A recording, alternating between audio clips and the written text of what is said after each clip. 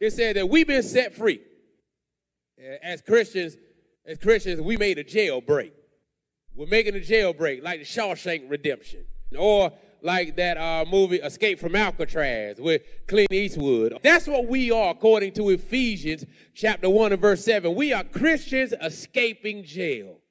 And here it outlines exactly how we escape jail. It says we escape jail, first of all, through his blood. One of the most critical elements of the birth of Jesus is that Jesus' father is not an earthly father. But because he doesn't have an earthly father, but a heavenly father, it means his blood was different.